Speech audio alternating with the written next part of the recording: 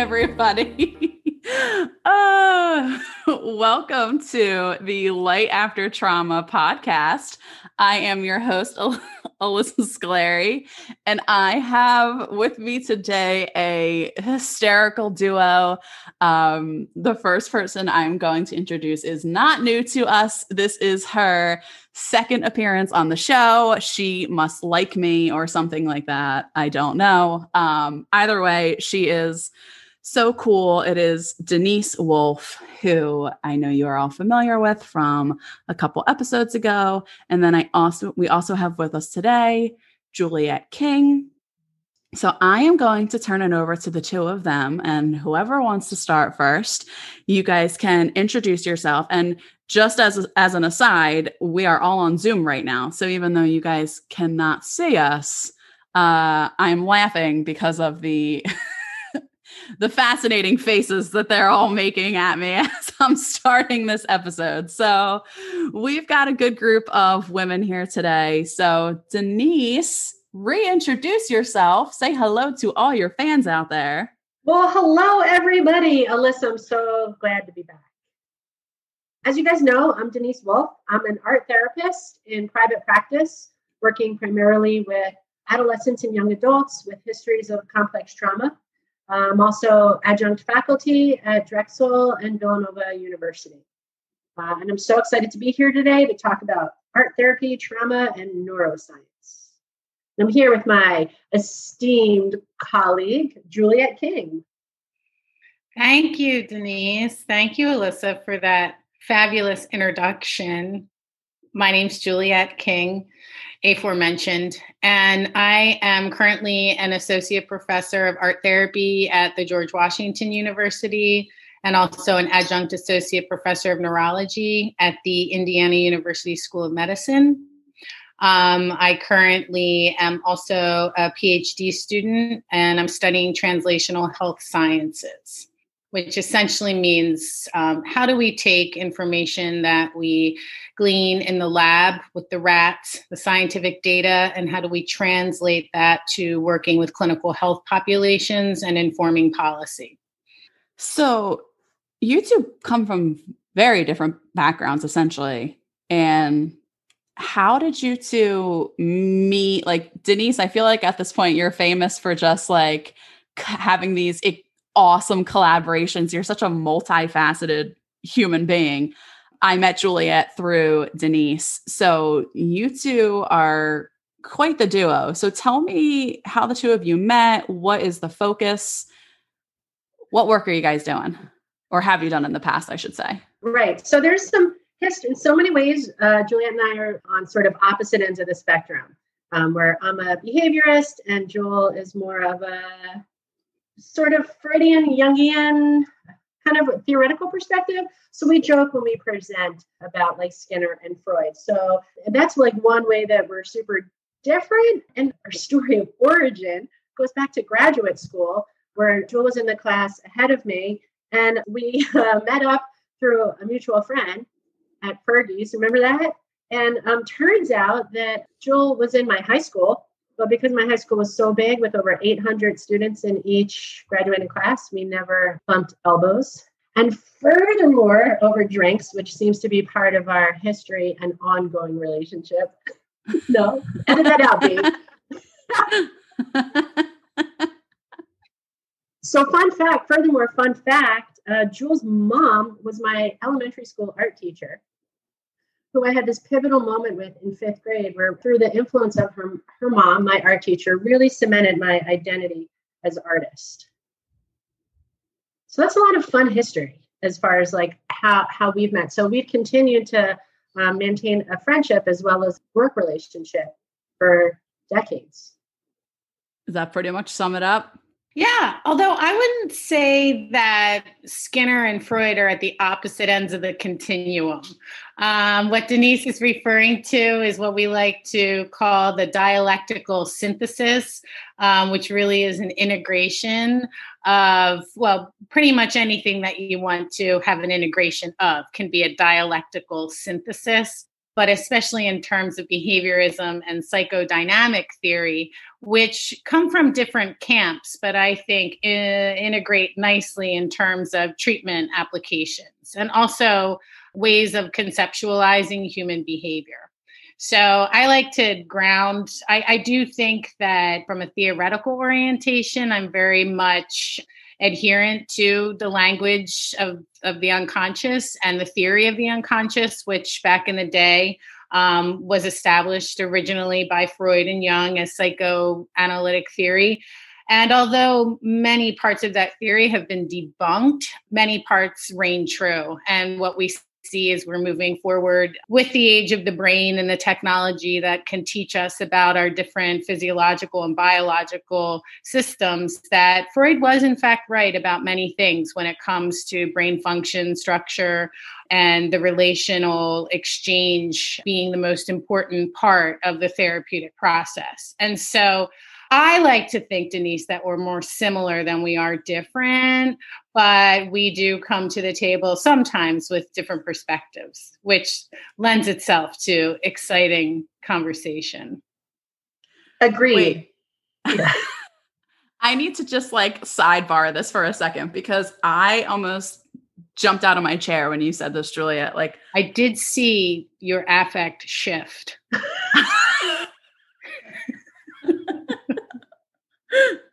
That was such a therapist thing to say. I noticed the shift in your affect. I did notice a shift in your affect and movement as well. Yeah, I know.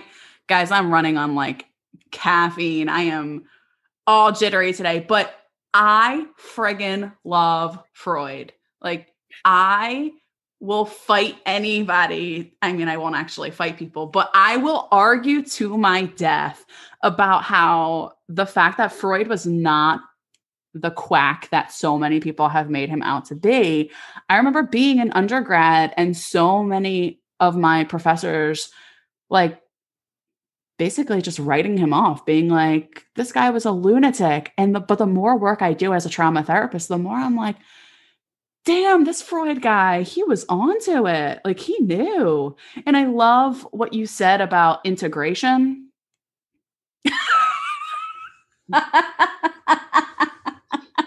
Can you please just say what you just held up? Yes, little dioramas of Freud and Jung. Yeah. Oh, that's beautiful. I need that in my life. Well, people are misinformed, Alyssa. And people also have taken debunked theories and generalized the majority of Freud's work as crap. I think that it pays for us to be skeptical and to question some of the data that he presents to us, in that, for example, he worked with a certain population, which was mostly middle, upper class white women, right? And so that certainly influences our understanding of things if we want to take a larger cultural perspective. I think some of his opinions about the nature and the reasons for trauma don't necessarily ring true, in that I think a lot of people have and some of his writings kind of don't explain well enough how he really conceptualized trauma. And he, I think, presents as coming across somewhat condescending, whereas what we know about trauma and what we know about the brain is it's always something that happens to you, right? And it's always the way that we respond is a very healthy response. But really, Freud was the first one to name the impact of trauma and how the impact of trauma is oftentimes lifelong. And so he also set the stage for understanding the dynamic unconscious and how we create and develop symptoms when we have a disruption of homeostasis. So his theories really can be explained physiologically and from a neurobiological perspective, which is where the field of neuropsychoanalysis is now. And I think with ongoing research, they're finding more justice to the things that he talked about than less. Yeah, absolutely. And I love what you said about when you were talking about integration on sort of Denise, your more behaviorism versus the more Freud and Jung. And I actually think that is a great representation of what we're talking about today, which we're talking about art therapy, right? Art and neuroscience. And I think that the concept of putting art and therapy together is almost like the same as putting together like behaviorism, like B.F. Skinner and Freud and Jungian theories together. And you both really are the perfect, I think, representatives of what it means to combine the two. And is that something that the two of you will present on? Sure, absolutely. Yes. And I think it's widely and wildly misunderstood. I was just meeting with a new client with their caregiver, identifying myself as a behaviorist, and talking a little bit about trauma theory and art therapy, trauma theory around behaviorism. And the parent said, "Well, you're not going to shock my daughter, right?" And so to say that there's these misconceptions, of course I'm not. And there's misconceptions about that as there is about art therapy. So what Juliet and I really want to talk about today is why art therapy is so well suited to treat trauma, right? And what we know about trauma and neuroscience, trauma in the brain, and what we know about art therapy and neuroscience is this beautiful synthesis, right? Where you're taking these two seemingly opposing ideas and putting them together. So yes, that's a great way of putting it. I was struggling to find words for it earlier. Before you get into that, could you explain the difference between art therapy and using art in therapy? Because I really do think that there is this concept. And let me tell you something, this podcast and truthfully meeting you has been very eye-opening to me, because I really was one of those people who thought that art therapy was like, they give you a piece of paper and a crayon and they're like, draw how you feel. And I was like, not for me. So can you explain to the people out there that think the way I think, or the way that I used to think, can you explain a little bit about what the differences are? Sure. The way that I like to explain it is that I have a teenage daughter who might get an injury while she's out in the world doing a thing. And I can put, oh my God, what do you call those things that hold together the skin? That's not quite stitches, but that's Suture. Suture, a sticky suture on her cut. But I'm not a doctor. I can put on hydrogen peroxide and I can put on a bandage, but I'm not a doctor. So it's about sort of scope of practice, right?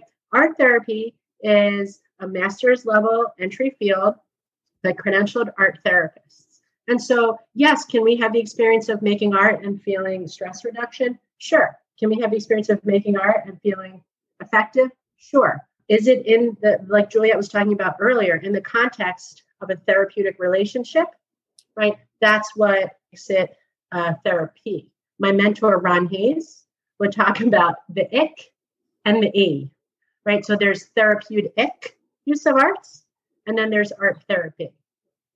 Joe, I'm sure you have some thoughts to add to that. Yeah. So yes. And I think something also important to highlight is that there is a definition of art therapy on the website for the American Art Therapy Association. However, when you talk with most therapists, art therapists, we all have our own way of just defining the profession. So even though we might adhere to kind of a standard definition, which is a good one, and they have a truncated version as well, we certainly don't walk around and just kind of spit out verbatim the definitions of things. And part of the challenge of being an art therapist is that because therapy is a challenge to understand in general, and then when you add the art part to it, things become even harder to define. And art is everywhere, right? And art therapists don't have a patent on Crayola, which is also something that Ron Hayes, my mentor as well, has said, right? And so over the years, the way that I've best found to be able to define the distinctions between what I call therapeutic arts and art therapy is to explain that that both exist on a continuum. So the use of therapeutic arts on one end of the continuum could sound like a cellist playing on a cancer unit, and people that hear the music feel better. They have a physiological response to hearing the music.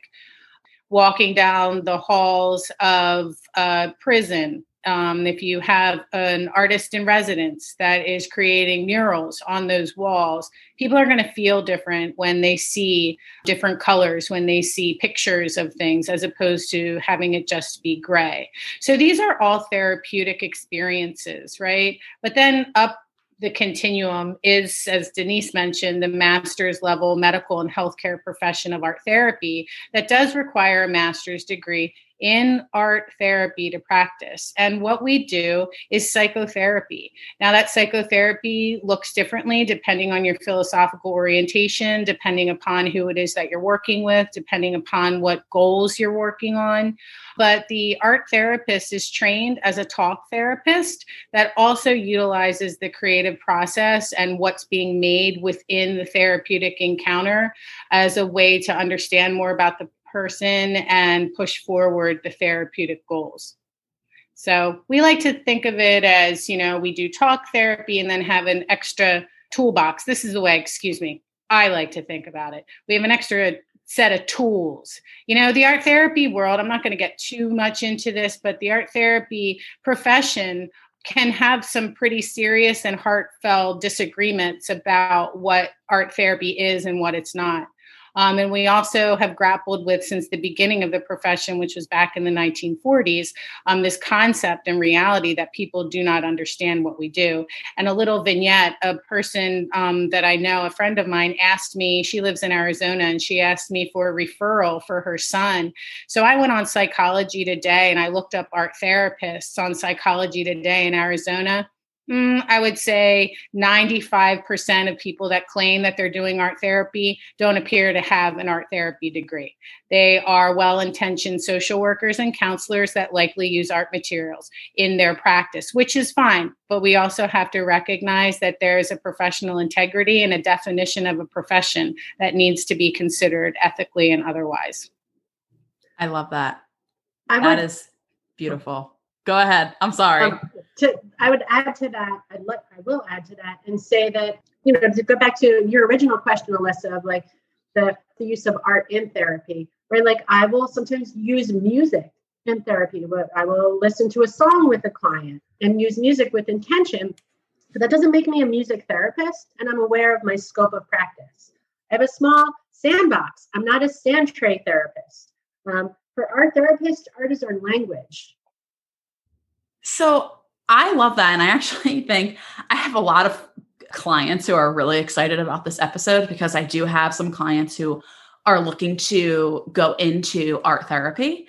And I really do agree. There's a major difference between a therapist who incorporates art and somebody who is a master's level art therapist. So I appreciate you clearing that up. And I also appreciate that because I think it gives more like validation to the work that you do, because I think that there's potentially some stigma around like art therapists and just this idea that art therapists just draw all day. And I really was one of those people. I mean, part of this podcast has helped me learn so much. And when it comes to art therapy,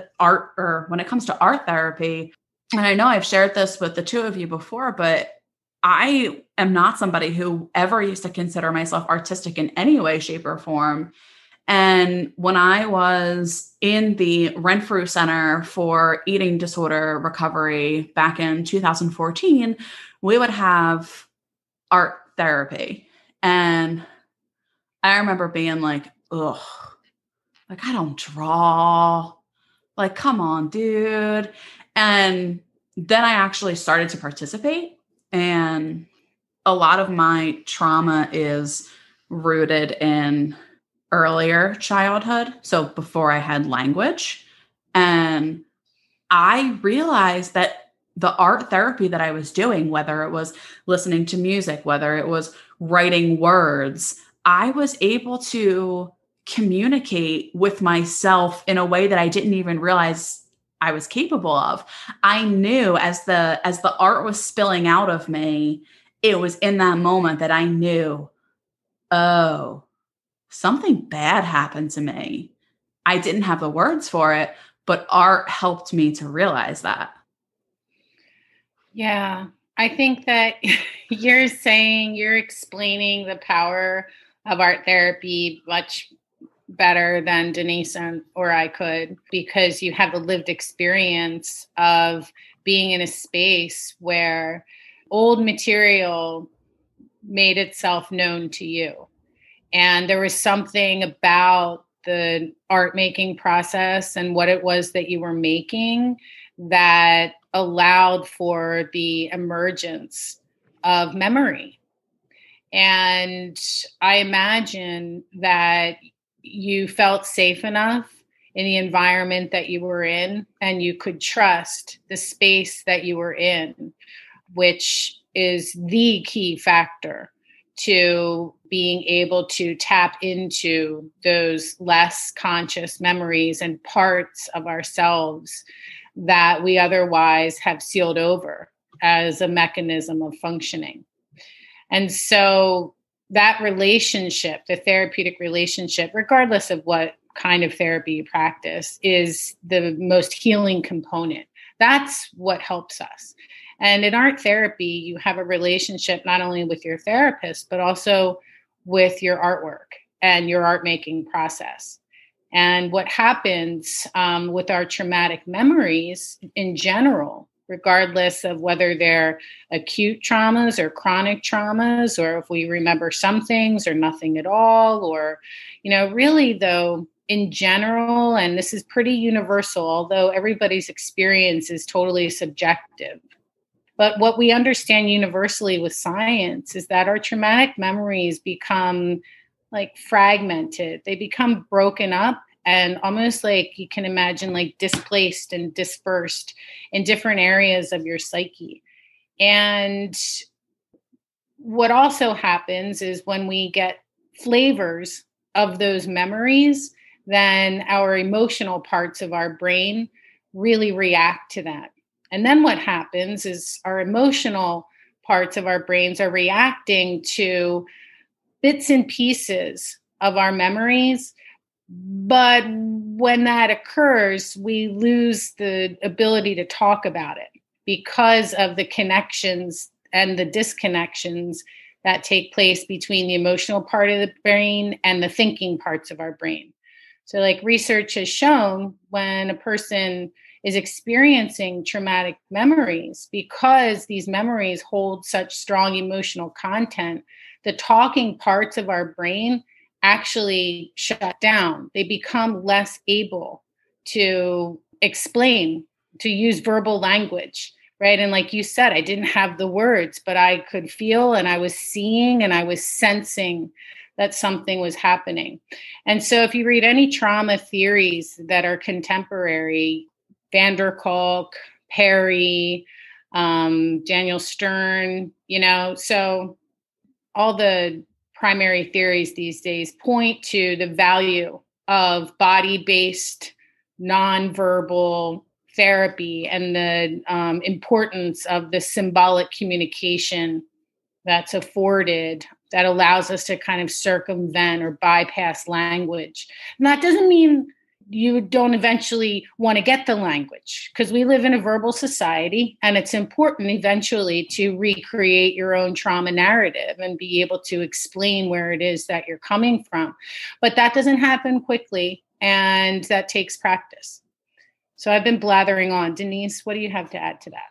Yeah. So thank you, Joel, so much. So what Alyssa talked about was that you said, use this language, you said it came spilling out of me. And so, again, to underscore what Juliet said, that you were in a safe and structured place, a therapeutic environment, but traumatic experience can often feel that way, right? They're about to like bubble up or spill over in this space that Juliet talked about that doesn't have access to like the verbal part of our brain, the thinking part of our brain. And so, art therapy is really well suited to connect with that, where the art becomes a communication, not just with like the art therapist, but also with yourself, right? Where these internal memories and experiences that are preconscious or pre-verbal can be identified, externalized, objectified, narrated, sequenced, right? And that's all language that belongs to trauma theory and trauma therapy. Another metaphor that I like to use that's been used a lot in the field is that art therapy processes can be like dropping a stone into a deep pond and going all the way to the bottom without making any ripples on the surface. Oh, I like that. I love that. Yeah, it feels, and I know I did mention this before. This was when we weren't recording the last time that we met. It was just that art therapy almost feels like the only language that I had before I had the language. It was a way of communicating before I could communicate. And I think that's why it's so important, especially in trauma therapy. And yes, for so many reasons. And one reason I want to talk about is this third space or intersubjective space that the art creates, right? Art therapists think about individual sessions as having three components, right? Yourself, the therapist, the client, and the art. And so that's like a third element where we can then... Oh, that's interesting. Yeah. Right? Join with the client in that space, observe the client in that space. And to some extent, our brains don't necessarily know the difference between something that we've dreamt or something that is actually happening. And so art becomes this real but not real space where experiences can be externalized, lived, relived, modulated, replicated, repaired in this kind of third space. Now, and you may have already said this, and I very well could have missed this, but how does that tie into the concept of neuroscience? What exactly is neuroscience? How do the two tie in? So everything that we're explaining, the feeling like art therapy is the language before you had the language, the third space of the real and the not real, right? The ability to bypass the talk parts of the brain. This is all neuroscience explained.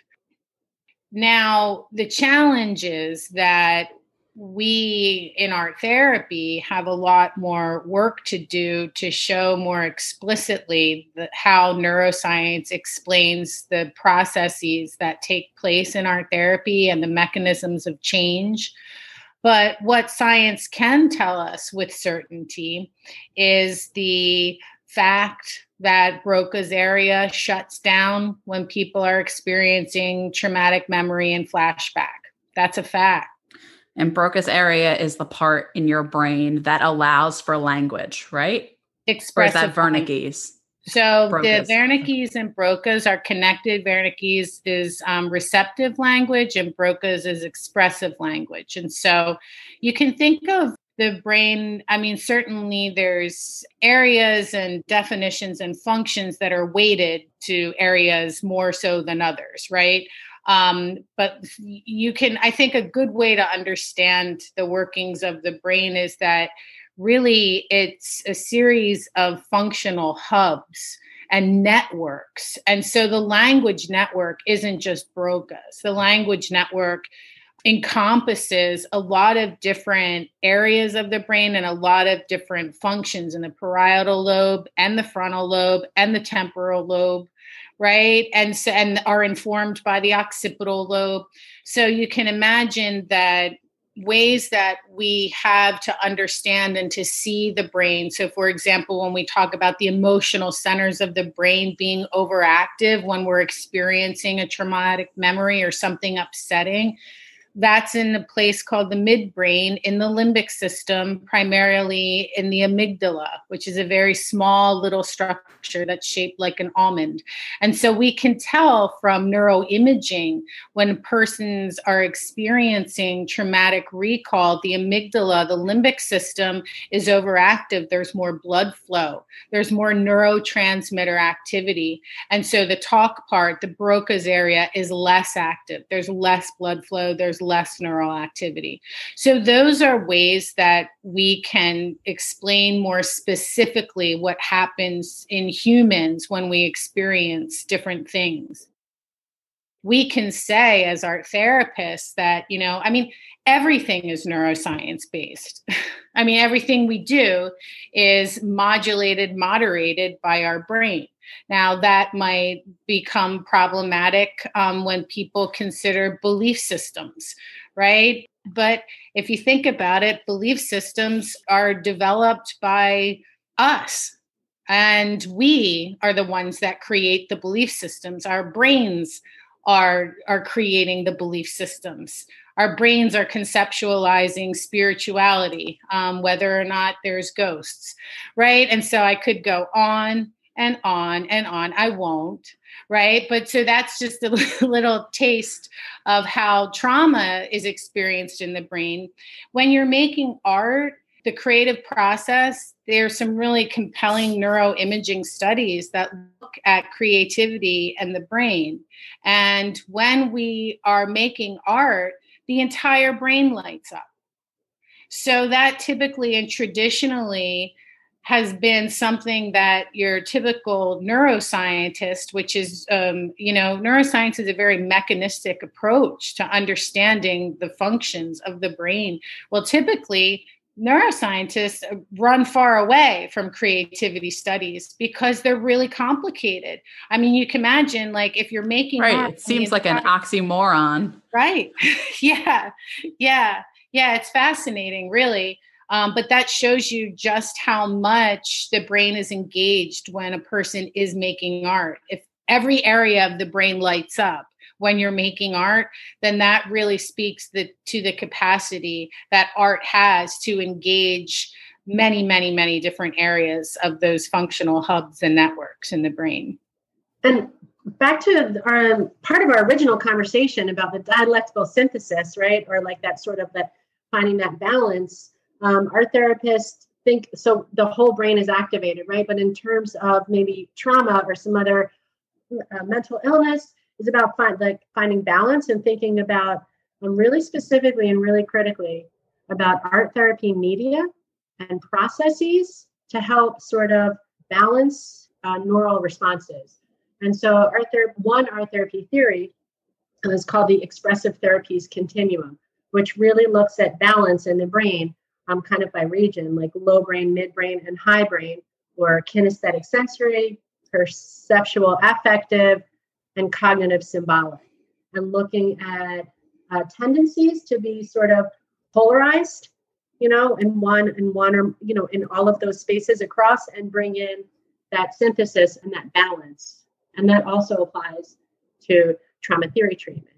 So we're looking, Alyssa, you talked earlier about like thinking in your own art therapy experience, I'm not an artist, I don't have skill. And it's not necessarily about product, right? Sometimes, and it's also about process. It's about mastery and management of the media, and all of those kinesthetic sensory, perceptual affective, and cognitive symbolic inputs and outputs. Yeah. So depending on like the expressive therapies continuum is based on properties of media, like what Denise is saying, and the restoration of homeostasis that accompanies the creative process. And so if we think about, we mentioned homeostasis earlier with Freud, talking about defense mechanisms, right? Talking about people develop symptoms when their psyche is working too hard to keep certain elements at bay. Okay, so there's a disruption of homeostasis. Well, the ETC, the expressive therapies continuum, looks at how different media properties can contribute to the restoration of homeostasis, like what Denise is saying. So if you think about it kind of simply, like a pencil is going to elicit a really different emotional and cognitive response than watercolors or finger paints, right? So you can imagine if you're using watercolors and finger paints, traditionally, you're going to be loosening up a little bit more. It's going to tap into more emotional nature than when you have a pencil and a protractor, which is going to utilize a different kind of cognitive thought. And so these sensory-based elements are really at the core of who we are as people. It's how we came out of the womb. We experience the world through our senses. We are body egos when we're born, right? And so those elements of who we are, they never go away. We just get so caught up in our frontal lobes and in our thinking brains that we tend to negate or think that these less conscious kind of nonverbal symbols are not as important, when really it's our innate way of communicating with one another. And so art therapists are thinking critically about materials and processes. Right, Alyssa, like earlier you had asked, like, what's the difference if I'm using art in therapy? And so non-art therapists are definitely, like Juliet said earlier, we don't own the art, right? And art therapists have this, what Juliet and I think would call a neuroscience lens, thinking about the inherent nature of the media, how the client might act and interact within that. What's the sort of level of reflective distance, right? Are we finger painting? Are we using gouache? Are we using a short or long-handled brush? Are we painting on textured paper, cardboard? Are we even painting at all, right? Like there's a deep knowing of the intrinsic qualities of the media in order to specifically prescribe media and processes to meet the needs of the clients. That is honestly so enlightening to me. And as I'm hearing both of you speak, I just keep thinking to myself over and over again, how can any therapy exist without art?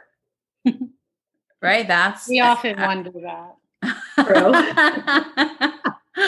It makes it easier. Makes it easier to learn about people, and it makes it easier to, maybe easy is not a good word, but I think the accessibility that's afforded through this range of intervention strategies and ways of understanding people is unpronounced.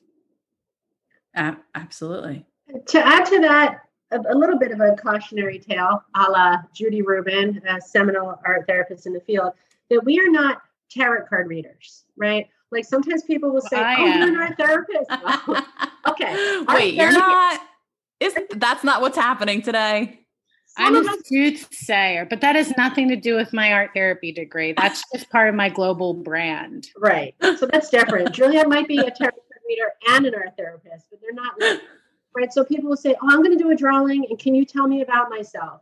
And so like, maybe, but A of all, I'm not doing parlor tricks, right? I'm a therapist. And so like, there are like diagnostic assessments, right? Like Burns and Kaufman, house tree person, right? Those exist. Those are not part of the art therapy field. We might do assessment, but I think we are always doing assessment, in that we're constantly assessing our clients' progress and interaction with materials and processes. So again, we're not like looking at your artwork and going to like voodoo magic you and be like, Alyssa Scolari, your future is dark. Like that's yeah. Somebody asked me like, can I draw a picture and you can tell me about myself? I'd be like, you just told me enough about yourself already. That's all I need to know. Let me tell you what I now know about you. No, I love that. And I'm glad that you said that, because I do think there's a lot of assumptions out there that is what an art therapist does, that almost every art therapist is some kind of like supernatural powers where you can, throw some ink on a paper and suddenly every single thing about them. No. And I think that a really important point, all kidding aside, is one of the main distinctions between art therapy and psychological assessment of projective testing, like Denise was mentioning, the Rorschach or the house tree person, is that so much of art therapy is reliant upon what a person says about what it is that they made and how a person goes about making their art. So it's very much about verbal associations, how they explain what their art means to them. And while art therapists are trained to conduct analysis, of course, I mean, that's part of being an art therapist, is being able to understand the multidimensionality of what a person creates. But what a person creates is not answered within a set of definitions in some kind of art therapy master cookbook. right? It really depends on what the person says. It really depends on what the art, the meaning that the art has for them. Right, right. And Juliet, as I understand it, you actually have a book of your own that is out, correct? I do have a book. It's now becoming already dated. It was published in 2016. And it's called Art Therapy, Trauma, and Neuroscience, Theoretical and Practical Perspectives. Yeah. So interestingly, just in a couple of quick years, there's so much more research that can now be included if there were to be a second edition or something like that. But we've just come really far in the last few years with understanding of not only the science of trauma and trauma theory, but then also art therapy applications and research that are serving to push the field forward. I really have learned so much from speaking to you two today. Is it all right with you if I post your Amazon book on? Sure. It's on got the a show notes cover. so that people, what was that? It's got a beautiful cover. Oh, oh yeah, it's really cool. And then there's a book cover description in it. It's a painting created by an art therapy colleague who created her own artwork in response to a client that she worked with that had some pretty severe trauma. And so I asked her to, oh, there it is. Yeah, isn't that pretty? Oh, yeah. That's so cool. Isn't that cool? So that's her artwork, the therapist's artwork. And then underneath that is the client's artwork. Oh, that's beautiful. All right, everybody. I'm going to post the link to Juliet's book on. We're all about the visuals, us art therapists.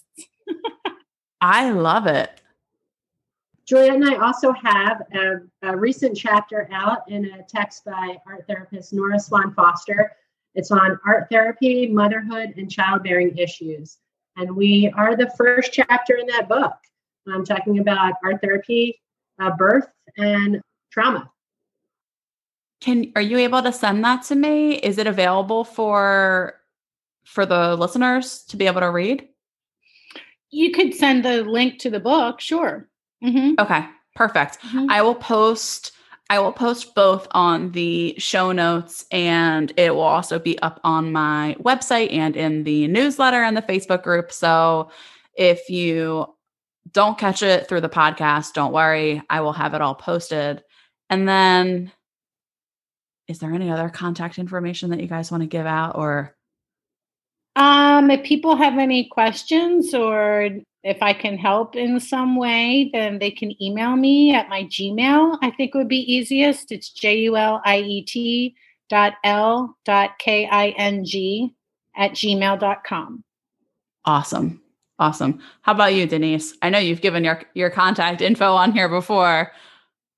Sure. You can email me at my Gmail address, which is unreasonably long. So it can just be on your website in the notes for this podcast. You can find it there. Is that useful? Yeah, I will put it in the show notes. Yep. The emails, the links to the books, all that jazz, your website it'll all be posted. Alyssa, thank you so much for giving us the opportunity to really highlight and talk about the really useful, important, and exciting intersection of art therapy, trauma, and neuroscience. Yes, thank you. Very cool. I really appreciate and respect what you're doing. Thank you. I learned a lot. I honestly learned so much, and go art therapy. I'm a huge fan now. Thanks for listening, everyone. For more information about today's episode and to sign up for the Light After Trauma newsletter, head over to my website at alyssascolari.com. The really great thing about being a part of this newsletter is that not only do you get weekly updates on new podcast episodes and blog posts, but you also get access to the private Facebook community, as well as access to all sorts of insider tips, resources, and infographics that supplement what we talk about on the show. You also can connect with me and other trauma warriors. I'm super active on the Facebook community, and I look forward to talking with you.